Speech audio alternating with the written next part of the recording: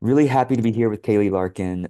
So the reason for this interview is because one of my viewers, maybe you're watching this right now, asked me, George, can you talk about attachment styles and how they relate to business and marketing? And the first person I thought of right away, oh, attachment styles. I know someone who's an expert in that.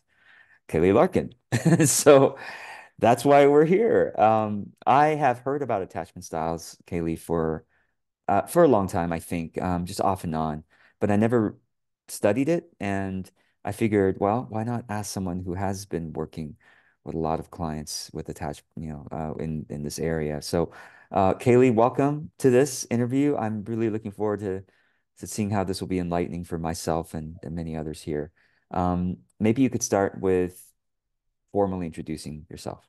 Sure. Hi, I'm Kaylee. So glad to be here. Thank you so much, George, for having me on. And yes, so I am a love and attachment coach. I help people who are struggling with attachment dynamics in their relationships to develop a relationship with more ease and security and deep connection. And so, very passionate about what I do and super excited to be talking about it in a different context today with George. So, Yeah, yeah. thank you, thank you.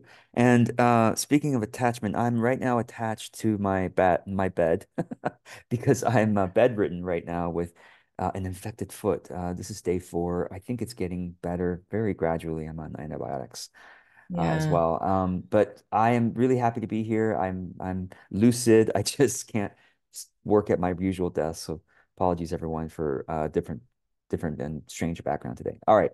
Well, it's a First, testament for how you show up for people that you're here, George. So yeah, thank you. thank you, thank you. I'm probably a little too attached to making sure I don't cancel on things. Maybe sometimes I should, but I was looking forward to this anyway. Okay, so let's start with the basics. Um, some people watching this have probably they know about this, but just review it for from your perspective. What are the attachment styles? Great. Okay. So there's four attachment styles, and you may hear slightly different names around them, but the names that I'll be using are secure, anxious, avoidant, and disorganized. And these attachment styles, we all have them. So every single one of us has an attachment style. Something that we might talk about is that we actually have more than one. We are a blend, and that can come up for people in different ways. But just keep things simple right now. The different attachment styles, which are anxious. So, anxious attachment is it comes from a background where someone, excuse me for a second. George, we may need to edit this part out. A little bit of a frog in my throat this morning, so we're both a little bit. No, you're good. All right, go ahead. Okay, so the first style we'll talk about is anxious attachment style. Anxious attachment style these all develop when we're super young. And we get this attachment style that develops between us and our primary caregivers when we're very, very young. Some people even say in the womb. And it kind of has to do with the dynamics that happen early on. And these dynamics that happen, they can be back forth, push pull, how attentive someone is, how consistent they are. These kinds of dynamics develop our attachment system, and we carry this into our adult relationships. It's very fascinating. So, the anxious attachment style, for example, they didn't get this background of consistency and reliability. So in their adult relationships, they're constantly wanting this feeling of consistency and reliability, and they're seeking out, like so often happens in life, right, George? Like we're looking for the things we didn't get. So they're trying to get that consistency from their partner, that reassurance. They want to know the relationship's okay, everything's okay. They like a lot of external reassurance. They like a lot of external validation that feels really good to them. Um, Now, for the avoidant attachment style, they had a different experience. So they may not have felt seen or felt met in a deep emotional way. So perhaps their caregiver was consistent. They came attentively as far as, getting them fed and all the things that we need when we're very young. However, they may not have felt that deep connection, or they may just not have felt it frequently enough. And so as a result, they learned to kind of give that to themselves. They became very independent, very self sufficient, and they lean a lot on that self sufficiency in their adult relationships. So, for example, someone with avoidant attachment, one example that I like to use is say people are going on a vacation together. So, say a couple's going on a vacation together, and people have different expectations and different feelings about vacations. So, for someone who's more anxiously attached, they might be excited about spending time with their partner. They're like, woohoo, this is a chance for us to get to know each other better and get deeper. Maybe our relationship will get closer. And they're feeling a lot of kind of excitement about the closeness, about spending time with their partner. For someone who has avoidant attachment style, they're thinking about, okay, let's plan this, like, let's figure out what we're going to do. And they're thinking, okay, let's like divvy up tasks. Let's make sure that everyone's like kind of doing their part. And they kind of take this like the stance of we each have our own kind of role in this. And so there's like a slightly different approach to how people do different activities. And this can show up in all kinds of different ways. So for the anxious person, they have a fairly high tolerance for that closeness. For the avoidant person, maybe not so much. They can get a little stressed out when there's too much approach. And as you can imagine, in a vacation scenario where people are going off together and they're spending a lot of time together, that can cause some friction if those two people happen to be in a relationship together. So there's just like a lot of different ways that this can play out. The vacation example is just one small way in the way that these dynamics can play out in the relationships. And then the last style, well, actually, I haven't talked about secure attachment yet. So secure attachment, people tend to feel fairly flexible in their approach, their distancing. They're comfortable with hellos and goodbyes. They feel, warm and connected in a relationship. They're able to provide that um, provide support to their partner, help their partner meet their needs, and they're able to advocate for their own needs. So they have like a very balanced way of both making sure that they're okay and making sure their partner's okay, very team-oriented approach to relationship. And then the fourth style, disorganized attachment, again, these all have different names, and I know they sound a little bit judgy. Just something to keep in mind is I know the that, disorganized style. The parents didn't teach the kids about spreadsheets. That's probably them. yeah, we're going to get to spreadsheets. Actually, spreadsheets are related to all of this. Yes, so disorganized, it can show up in that way, and we can talk about that. But it's called disorganized because they can flip-flop between anxious style and avoidance style, and sometimes they go back and forth between the two. Sometimes they lean more on one side, like they might lean more towards anxious or lean more towards avoidant. And there's also a fear component that's based in trauma. So the So disorganized is like they're more, yeah, they have multiple styles working with them. Is that right? yes, that's Okay, absolutely right. cool. Yeah. Yeah. Now this is amazing. I mean, I can so much of my life and relationships is starting to clear up for this through this conversation. Yeah. I'm So like, oh, fascinating. okay. No, no wonder. No. And we all see ourselves in this. It's totally normal Yeah, because, like I it's said, everyone has an attachment style and usually a and blend. So, what's interesting to me, well, the fact that you work with people, I imagine this means people, once they become conscious of their attachment styles and their relationships, they can start to, is it reparent themselves or something like that? So that can people, basically transition over to a secure attachment style as an adult? so yeah, that's a great question. And there is a common misconception that attachment style is unchangeable. And the fact is, like you're saying, that you can make changes with attachment to shift into a more secure attachment style. People do have different attachment styles in different relationships. So someone could be, anxious with a neighbor, secure with their best friend. They could be, mostly secure in their relationship. They occasionally go into anxious depending on different circumstances and That's scenarios. so interesting. Yeah, because I noticed myself being, I guess it would be anxious. I'm part of like a men's WhatsApp group, and I'm quite anxious there because I don't get the validation that I'm used to elsewhere. Yeah. Bunch of guys just don't know how to validate each other. And no. It's not always true, but in this group it is. But yeah, in other groups, I'm very comfortable, and it all depends.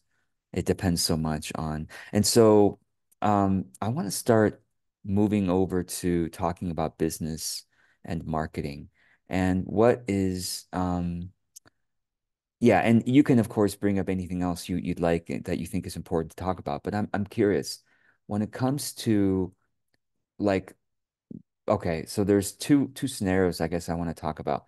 One is our relationship to clients, and second is our relationship to our quote unquote audience. Sure. Um, and how attachment styles can play into this.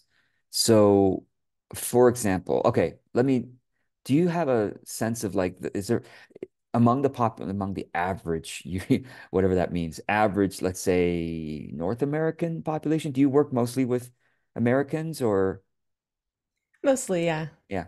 So among the people you've worked, what is just your sense of the North American population? What is there like a prominent, a prevalent style, and yeah, any kind of percentages that you're aware of? Sure. So the research says like around 50% of people are securely attached. But like I said, people That's are more not. than I expected, actually. Exactly. It's more than most people would expect when they learn anything about this. And I think it's the reason why that seems odd. It doesn't quite jive with our experience. I mean, for me, it makes sense because I work with lots of people who are coming from an insecure attachment style. But you're also saying that, and you're a business coach. You work with solopreneurs, and so, I mean, part of the reason I think is because we don't just have one attachment style, like we're a blend. So if someone says they're secure, they also have a little bit of anxious, a little bit of avoidant, a little bit of disorganized, probably.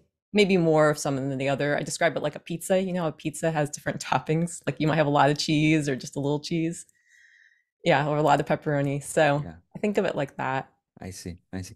Okay, Yeah. so let's talk about our connections with our clients. I mean, you Yeah. obviously can come from your own experience. Um, let's say, and oh, sorry, 50% secure. And what about the rest of the 50%? Like how many are anxious versus avoidant, Versus etc.? avoidance.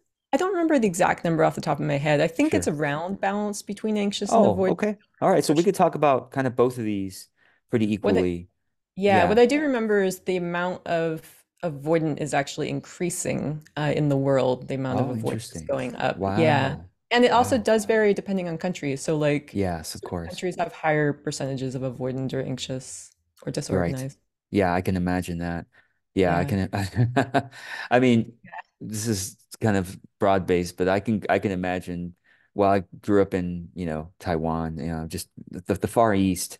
Yeah. Um, Probably more avoidant.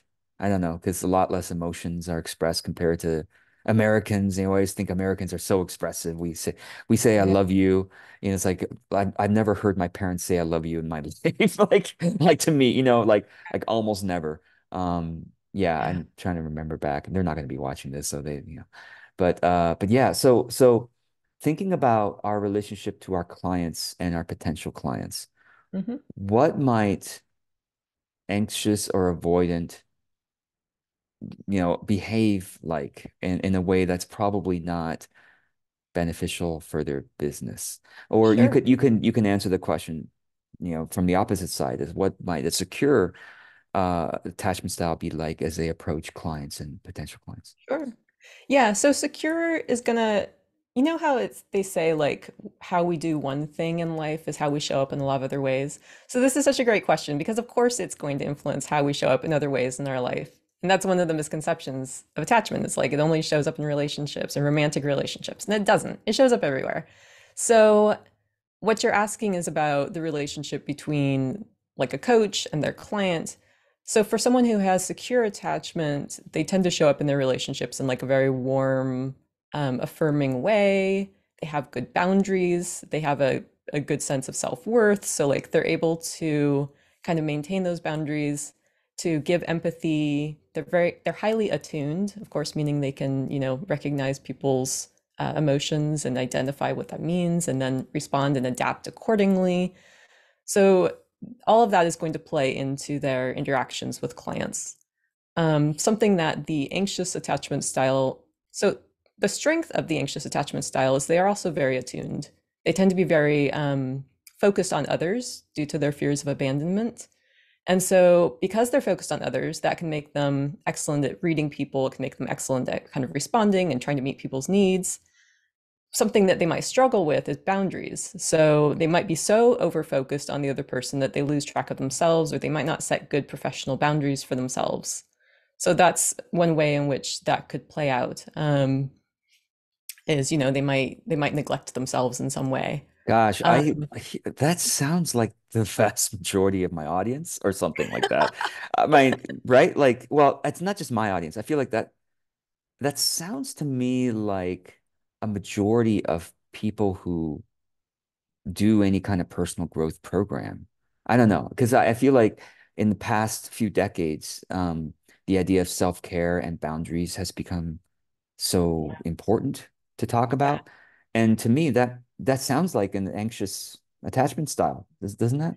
Yeah, boundaries also comes up in disorganized attachment, a little bit Okay. less in avoidant attachment. Okay. There, we'll get to that in a Yeah, second. yeah, sure. So so that's the anxious style is like they can focus on on making sure that they're being consistent with their say their market. Oh, we're just not talking about marketing, we're talking about client Oh, no, it's connections. But okay. yeah, Either way. No, you can bring in yeah, marketing at this point. Yeah. yeah. So yeah, being consistent with their marketing attempts, their marketing endeavors, being consistent with their clients, all of that is important. Now, for the avoidance style, their strength is they can be very analytical. They can be great. Now, they're the guys who are great with spreadsheets. Sorry, I don't mean guys. This can be any gender. Yeah, sure. But they tend to be, a little better with those sort of like task focused, Mm, analytical focused things, just as a generalization. All of this is generalization. Um, and where they can maybe work a little more is around the kind of interpersonal, like, it might be helpful for them to focus on their empathy building, identifying their clients' feelings and needs, and helping their clients identify their feelings and needs. That's where they might be a little stronger. Um, and when it comes to marketing, it would be what does their audience feel and need? So connecting with their audience can be helpful. That would be that would be a point where it could be helpful for them to develop. And then for the disorganized style, they can flip flop back and forth, or they can lean more towards avoidant or lean more towards anxious, like I said. Um, they have this fear component. And remember that's based in trauma. So that fear component, it's helpful for them to find ways for them to feel safe. This is a lot of the work that I do in the more romantic side of it. But I can definitely imagine how this can come up for a solopreneur because so much of the work of a solopreneur involves putting ourselves out there, right? It's scary to put ourselves out there for a lot of people and to be seen. Then there's the consistency of creating a consistent message and connecting in an emotional way, And so all of that can kind of play in together. So for the disorganized style, again, there's boundaries. Like they want to work on having really good boundaries. They want to work on that consistency because they can go from hot, cold, hot, cold. Like they might be very warm 1 minute and then kind of draw back because that didn't feel so safe. So they draw back and wow. they kind of, yeah, sound Again, this familiar? is like everyone in my Yes, audience. yes. Right. No. So yes, they I might, hear that a lot. which Yeah. kind of makes sense. I mean, you might get fewer people with avoidant attachment style, partly because they do tend to be more solo. I mean, they may join group programs, but they often do tend to work solo. Right. So Yeah. that does make a lot of sense that you would Yes. get styles. Yeah. That's interesting. And so this is really good. So then let's move a bit into, and then we're going to complete the interview shortly, but let's move into like, well, what can we do Yeah, if for sure. if we see ourselves in these patterns of, for example, like you said, hot and cold, not so consistent, or we are too not too empathetic, but we're really overly giving to our audience. Like we're like, oh gosh, I got to reply to thoughtfully to every comment, like, and this is why some people burn out on social media. Like they don't want Yeah. to think about social media because they're like, gosh, I have all this overwhelm of people are going to be looking at me and I got to care about them and da da da da da. Or or like you said, the avoidance style is I'm gonna say let's lean into the anxious style because like I said, I think that's probably more of the folks in my audience.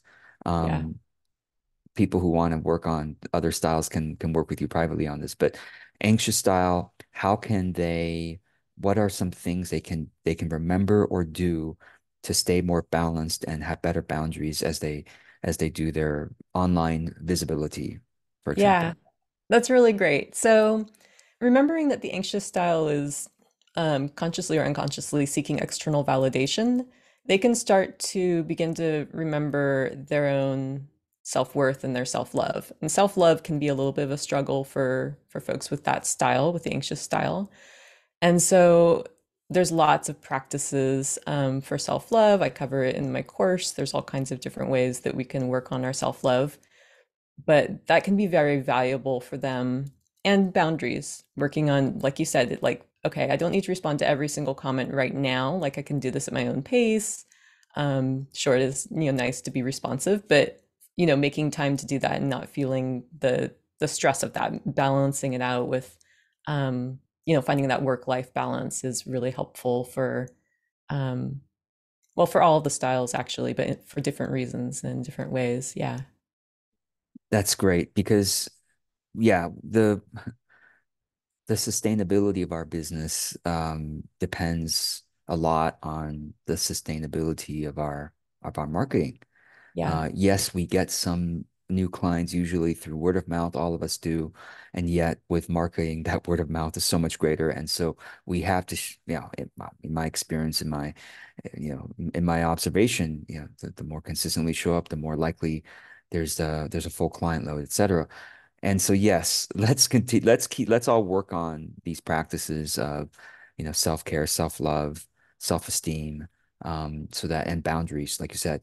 Uh, yeah, this is really great. So before I ask you about how people can work with you and the offers, any other advice or insight you wanna share before we start to complete? Sure. So, I mean, I could maybe offer your audience one practice that you could do to kind of build that self-love, Great. self-compassion. Because we've Yes. all we've all struggled, right, around, putting a message out consistently or putting ourselves out consistently or whatever it is.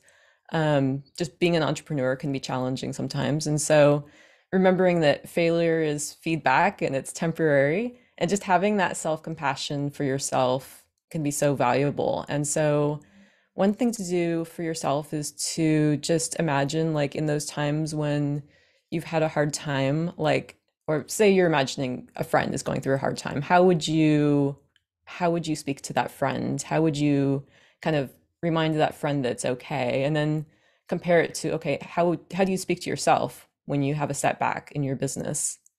And then just kind of noticing, okay, what's the difference? And how might you change your languaging so that you are giving yourself more warm and loving and supportive messaging around your business and around your self-worth? And some Mm, people even like to kind of write this out, like, and yeah. prop it up somewhere they'll remember it, like next to their computer screen. Yeah. Like the old thought and the new thought, like, I'm not getting enough done. Like, I think that's a Mm. for entrepreneurs. It's like I didn't get enough done today, and change that to something like, I'm doing as much as I can in a, I don't know what a good rewrite for that would be. Something like, I'm doing as much as I can, and it's important for me to rest or oh, something. that's beautiful. Yeah, yeah. I'm Yeah. doing exactly the right amount and rest Yeah. is important, or yeah, yeah, Yeah, exactly. yeah, yeah. Yeah. No, and each person, like you said, can be creative with how and based on their own style or their own personality and their own needs and their own interests can write what. So this is brilliant. This is really it's so simple, but it's profoundly helpful if we do it. Good. Okay, just we have a few minutes left, and I want to make sure people know how to work with you. And so, two things I want you to talk about. One is your course, okay? Mhm. And secondly is if people want to work with you individually, is that available? So start with your course. You mentioned it Okay. earlier. Yeah. Yeah, great. I have a course called Secure Attachment Rewire, and it's a course designed for the anxious attachment style to build in more self-love and good boundaries and um, self-regulation, some of the things that we've been talking about today, into their relationships to build a relationship that's what they want. And that is available as a self-paced course. It's a 7 module course and has lots of different videos and audio meditations and stuff like that to help you rewire your attachment system for more security and ease in relationships. And then as far as one-on-one coaching, I do that as well, George. Thanks for asking. And that is also available at my website. All of this is at kaylilarkin.com. You can download my 10 ways to, let's see, what is it called? 10 ways to build secure attachment and a fulfilling relationship. And those are 10 ways that you can kind of incorporate steps into your daily life for more ease and joy and security in your relationships. So Yeah, all that's super. I available know at you have a Kaylee. lot of great free resources on your website and on your YouTube channel, etc. How does someone know that they're ready to work with you individually as a client? That's a really great question. I think that if they go through the material and they resonate with what they read, Yeah. or if they resonate with what they listen to, then they'll know whether or not it's a good fit. But they can also reach out for a consult if they want to get more clarity. And I do a free 20-minute consult. They're welcome to reach out on my website. Mm. And I know you work, tell us about some of the kind of presenting issues or situations that clients come to you for that you really enjoy working through. Yeah, love that question.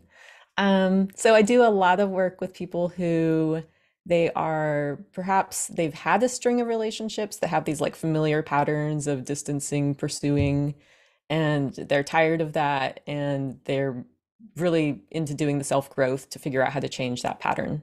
And so they want to have relationships where they're not doing that anymore. They want to step into building a new type of relationship, one where they're getting their needs met and expressing their needs in a way that is, held and respected and reciprocated and build a more reciprocal relationship. And also to build a better relationship with themselves. Yeah, that's awesome. And I imagine you could do the work with people who want to apply this to their business, their marketing, their connection, their relationship to their audience as well. Yeah. Yeah, I suppose I could. I mean, I Yeah. haven't specifically done that before, but I think that it's all It related in some way. Yeah, it's really, and it starts today. No, no. So George, folks, you can join it. go ahead and just overwhelm Kaylee with your requests for working with her. No, yeah. Thank you so much, Kaylee. I'm so glad we got to do this, Yeah. and looking forward to more. Thank you so much, George. This has been a lot of fun. Thank you.